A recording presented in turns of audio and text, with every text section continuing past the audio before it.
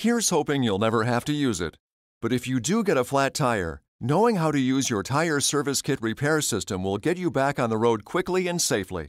A quick note though, for more detailed information, including where the tire service kit is stored on your vehicle, refer to the instruction manuals on the Owner's Information DVD. Remember that roadside assistance may be available. Consult the instruction manuals on the Owner's Information DVD for details. If you do experience a flat tire, pull over to a safe location and turn on your hazard lights. Position the tire that needs inflating so that the valve stem is located near the ground. This will allow the tire service kit hoses to reach the valve stem with the tire service kit flat on the ground. Place the transmission in park for automatic transmission vehicles or in gear for manual transmissions. Turn off the ignition and set the parking brake. Place the tire service kit on the ground next to the flat tire.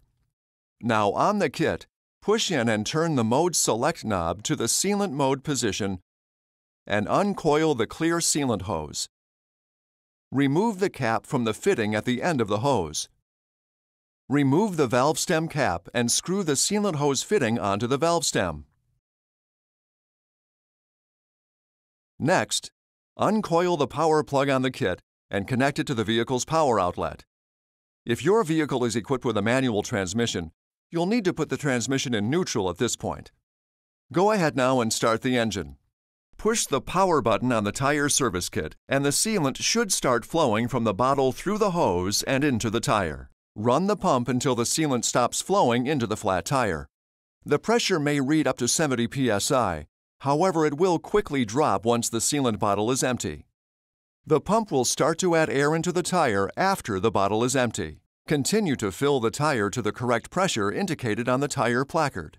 If the tire does not inflate to 26 psi within 15 minutes, the tire is too severely damaged and will need to be replaced. Do not drive the vehicle. Once the tire has reached the correct pressure, turn the pump off. Remove the speed limit sticker reminder from the top of the sealant bottle and place the sticker on the instrument panel. Disconnect the sealant hose from the valve stem and install the valve stem cap. Unplug the kit from the power outlet and place the kit in its proper storage location. The next step is important. Drive the vehicle for 5 miles or 10 minutes to ensure the sealant is distributed within the tire. Do not drive the vehicle faster than 55 miles per hour like the sticker says. After 5 miles or 10 minutes, pull over again to a safe place to check the tire pressure using the tire service kit. Push in and turn the mode select knob on the kit to the air mode position.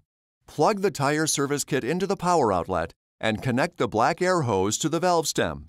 Check the tire pressure on the gauge.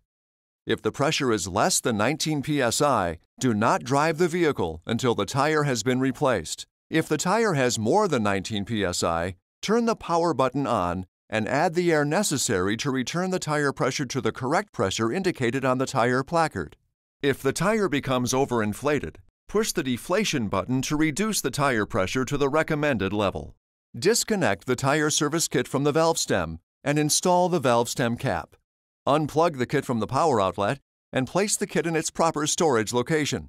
Be sure to have the tire inspected and repaired as soon as possible and inform the service advisor that the tire was sealed with the tire service kit. To replace the used sealant bottle, uncoil the sealant hose and remove the sealant bottle from the kit. Purchase a new sealant bottle available from the dealership and install it in the kit so the sealant hose aligns with the hose slot in the front of the housing. Install the cap on the fitting at the end of the sealing hose and return the hose to its storage location on the kit. Then return the tire service kit to its storage location in the vehicle. A quick note here, you can also use the tire service kit pump to inflate balls, air mattresses, and other inflatables. You'll find adapters in a compartment on the bottom of the unit. Please refer to the instruction manuals on the Owner's Information DVD or dodge.com/en/owners/manuals for complete details and other important safety information.